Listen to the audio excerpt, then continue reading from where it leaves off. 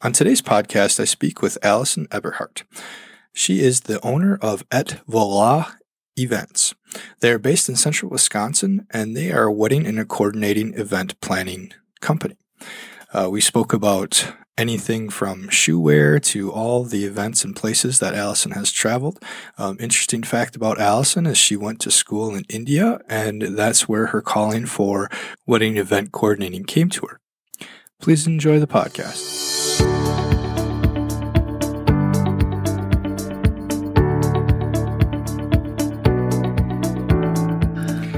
I would like to welcome Allison Eberhardt to the podcast. Her company is named Voila Events. Allison, thank you for joining me. Yeah, of course, Scott. Thanks so much for having me today. All right, let's get right into it. What made you first want to become a wedding planner, and what other services do you offer? Sure. Well, that is a loaded question, but I'll try to keep the answer a little short. But I always say that wedding planning found me, and it's such a unique story that I really enjoy sharing. But at the time that I discovered my passion and love for wedding planning, I was living in India, and during that time, I wanted to be I was studying to become a pediatrician, and I was also working in an orphanage in India. And during that time, I really enjoyed what I was doing, but I wasn't passionate about it.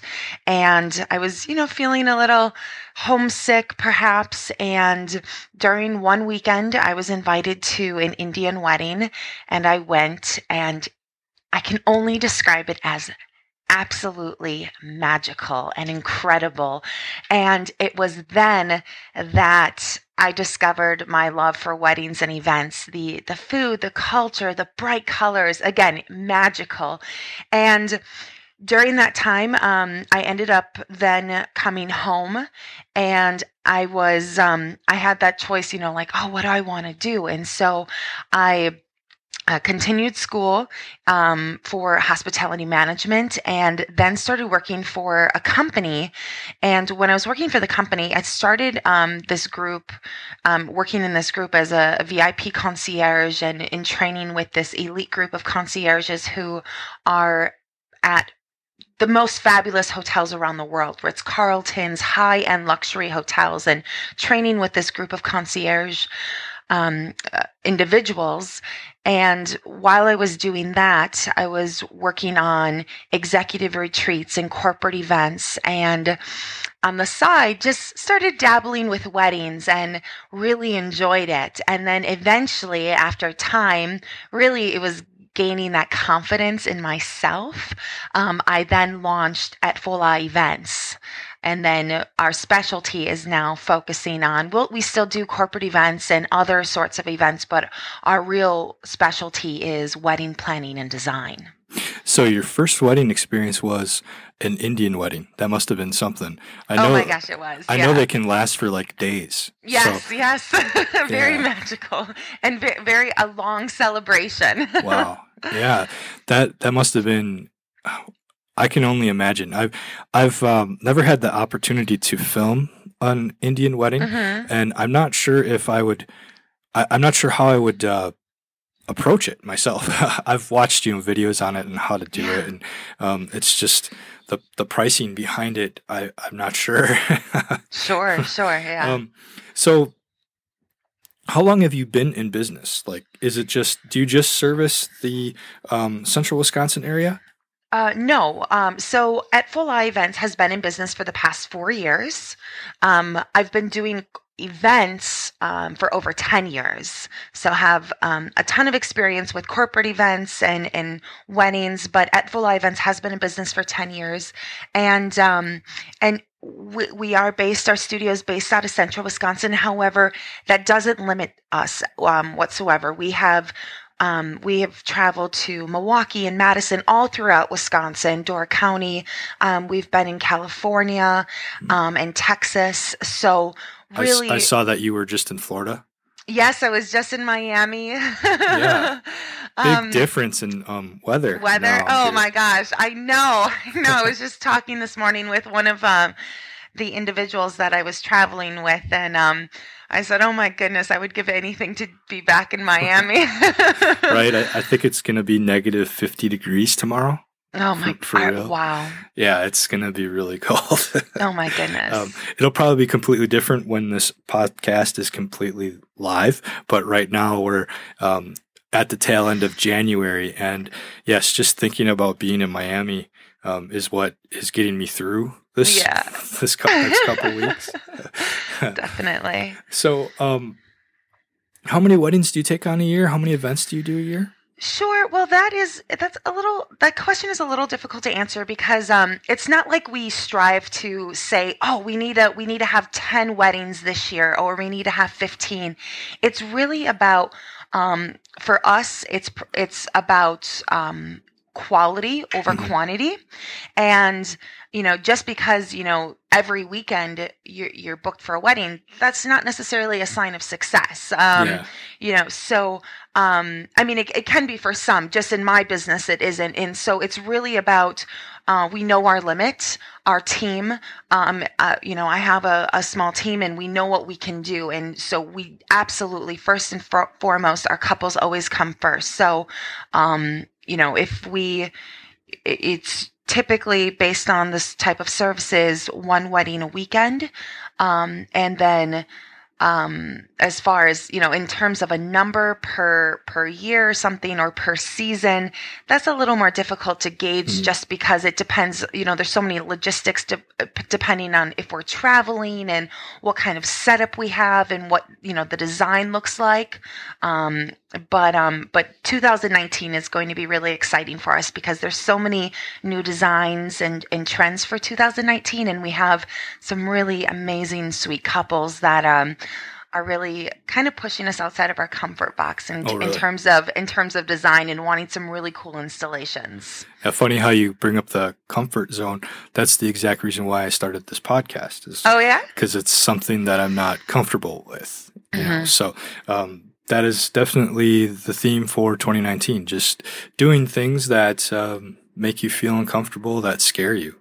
Sure. We kind of talked a little bit before off mic about that. And, so just talking to individuals like yourself, and educating myself more in the wedding industry of what goes on behind the scenes. Sure. How you plan a wedding, how you sit down with clients. So if you could maybe talk me through, what's your process like for that? How do you gain clients? Is it strictly word of mouth? Do you do any type of advertising? Yeah, well, that's a great question. So we do, I'll speak to this year because this year has been really a pivotal year for us. But we have always, so we're on social media, and throughout the years, we've done some tremendous events and weddings. And so our portfolio has really expanded, and is really, has expanded. And so when clients are, when they want to see past work, they'll be able to look at past weddings that we've done and get a sense of our style and what we can do in the transformations of rooms and whatnot. So that has helped. But we've always partnered up with the folks at Wisconsin Bride for advertising, which has been really great. And also, I'm finding that a lot of couples are finding us through Instagram, which has been really awesome too for us. So that's, not necessarily any paid advertisement, but our portfolio has really kind of spoken for itself, if you will. So that has acted as advertisement. And then also, we have one local wedding planning show in the area, and it was actually this past weekend. So this is the second year that we've participated in the wedding show, and I will say, this year it was a little slower just because of the negative temps and the massive snowstorm that was rolling in, but it was another great opportunity to network, or actually meet newly engaged couples. And we chatted with a few of couples who have already hired us, who are just at the show for that, Cool. experience and meeting some other vendors. And just also, it was a great opportunity to network with other local professionals in the area. Cool. So now that you have, you booked your clients and Yeah. you sit down for your first initial meeting, are you present for all the other vendor meetings? It depends on the type of service that the couple selects. So our most popular package is the name of it is our weekend coordination package, and it includes design. And so that's our most popular package. That does not include us being present at all of the vendor meetings, with the exception of the florist meeting, because when we're speaking design, florals take on. Florals are its own language in the design world, and florals play such an important role. And so we think it's, to have a cohesive design, it's very important that we're present at those meetings with the florist. So that meeting includes us being there. However, any other vendors, it does not. But for a full coordination package, this is the couple just got engaged, and it's kind of hand holding all the way to the aisle. We're present at all of those tastings. So caterers, the food tasting. Well, the food tastings, I would say are the best ones to be present at. Yeah, absolutely. This weekend I'll be in Milwaukee. Oh, awesome. And for a food tasting, and we have 2 cake tastings, which will be really exciting, and a veil fitting. The dress is done, but we have a custom veil and all those exciting things. Yeah, very, very exciting things that I don't get to experience because I just come in on the day of. Sure. And film it all, which is great, but and then seeing how hard you guys work behind the scenes. What time do you usually show up in that package that you just recognized? Do you show up the night before? Do you come in the day of? How is that? That also is dependent on a few factors. First of all, we want to be respectful of the venue that we're in, and that means the venue dictates when we come in. So sometimes we're really lucky and we're able to get in the night before, and then my team and I will be there beginning the transformation of the venue. And other times we're not able to, because usually the venue has maybe has an event that evening. Yeah. So we're in bright and early the day of the wedding, and then usually we add a few extra people to our team because we only have a few hours to create that transformation of the venue. But that will, it will be the venue that dictates when we're able to get in and determine, or begin that transformation. Yeah. So you bring up your team. How many people are on your team? We have a total of 5 people on our team. Oh, nice. However, that can increase due to the size of the events that we have. What time do you leave? How long do you stay? That also, so of course, I'm on site the entire day, from early morning all the way to last song and beyond. And the same with, I always have an assistant with me now, whether they're doing shifts or whether they're, obviously I don't make them stay the entire time.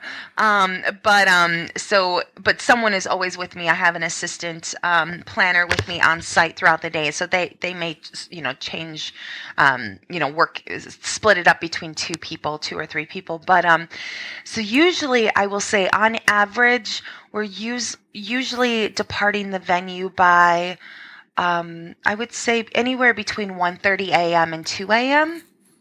Departing the venue, and then, pulling in the driveway. It could be anywhere up to, 3 a.m. So the next day is pretty much just laying around, maybe drinking some coffee, and really not trying to use your brain that much, I'm guessing. Yeah, the next day is kind of, photographers describe it as, I know that Jenna Kutcher had mentioned it was kind of like a wedding hangover type of feeling. And yeah, that's exactly what we experience. It's just kind of sleeping in the next morning.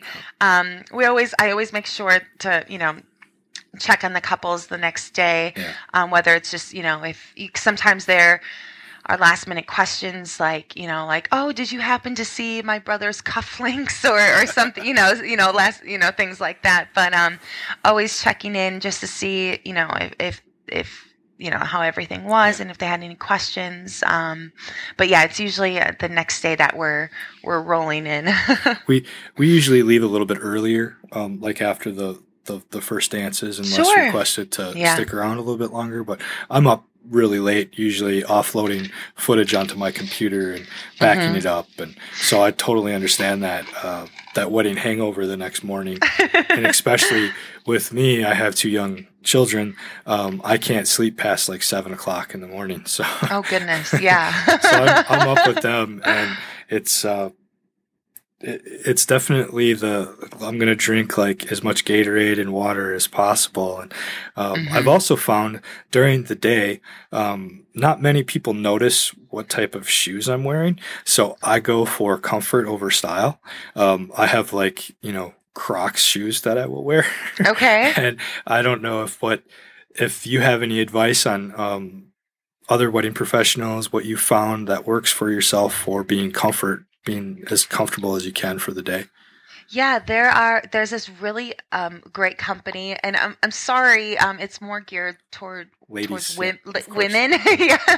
But there's this company called Birdies, and it's and actually Meghan Markle was spotted wearing them a couple months ago when she and Prince Harry took a trip to California. So that was really exciting. But it's called Birdie Slippers, and they're really stylish flats that are kind of secretly a slipper, but no one would ever know that because they're pretty stylish, but they're really nice, and they kind of combine that elevated style with comfort and everyday versatility.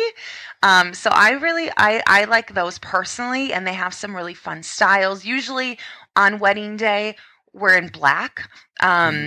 Just it's professional, and it allows us, to let the bride shine in the wedding party. Yeah. And then there's another company called Rothy's, and Rothy's is also some very stylish, I would say, flats for women, and they offer a lot of versatility as well, and they're very comfortable as well. And in fact, those were my first pair of shoes recommended by another wedding planner. Awesome. So they're really great. Yeah. It may seem like a weird question, but it's just something that I've struggled with myself. I went I'm going to get these awesome $300 dress shoes, and I wear them all day, and I can't walk the next day. Yeah. So then I went to Skechers, and then I finally settled on these kind of dressy sneakers that are made by Crocs, and yeah, I know when people think Crocs, you think like the ones from you see nurses wearing or whatever. But, oh, sure. Mm-hmm. but they make some nice like styles. Yeah, definitely. Yeah. Definitely. Yeah, it's all about comfort because we are on our feet the entire day. And, the last thing you want is, for feet to hurt or anything like that. So, yeah, it's definitely about comfort. Awesome. So, as we're kind of wrapping up, what would your client expect from you? Like, how would they want to proceed in booking you? How far out do you book in advance? So we book out a year. So we're really lucky to be starting to work with the 20 clients in 2020, which is really exciting. So we have, we're starting to work with 2020 clients. So we can book out up to a year. Okay. And I guess our clients, what sets us apart, not only, our service, I think, like very similar to other wedding planners in the industry, our week of coordination, partial planning, design, full coordination. I think that is pretty standard. But a few things that set us apart is, we believe that your day should be as unique as you are. And although, we're known for our romantic styling and adding texture, but really when we sit down and create a custom proposal tailored to our client's vision and style, it's really going to be reflective of their personality and their love story. So I always say my favorite moment is, working with that client at that initial meeting and finding out, a lot of times we experience that our couples are overwhelmed and they'll send us to their Pinterest board, which is full of images and thousands of images. Yes. And so we send them a very detailed client questionnaire, and then we sit back and my team and I design a very comprehensive, detailed proposal. And then, so we're working with the client, they see the proposal, what we're going to be designing, and then we're working with them, throughout that journey to the aisle. And then the moment they see the reception for the first time, and they're like, oh my gosh, this is exactly what we wanted. Awesome. That is one of my, favorite experiences. But also, our passion and our philosophy is what sets us apart. Our passion is beautiful design and flawless execution, all while creating a fun and creative planning process.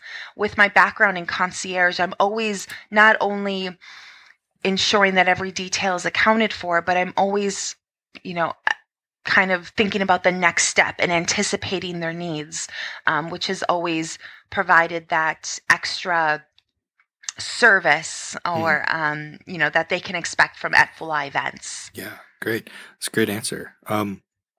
So where can they reach you? What would be the best way to contact you? Phone, website? Sure. Whatever is, I suppose whatever is best for them, but there's multiple channels. We're on Facebook at Voila Events, also on Instagram at Voila Events, and that's ETVOILA events. Our website is at voilaeventplanning.com. Otherwise, you can also get a hold of us via phone at 715-310-7807. Is there anything else you'd like to plug? Any other upcoming events that you are hosting? I guess I was going to talk about Valentine's Day. We're doing a floor designer arrangements. However, by the time that this posts, it'll be after that. So I think we've covered a lot. I just want to thank you so much for the opportunity. It was a pleasure speaking with you today. Well, thank you, Allison, and you have a great day.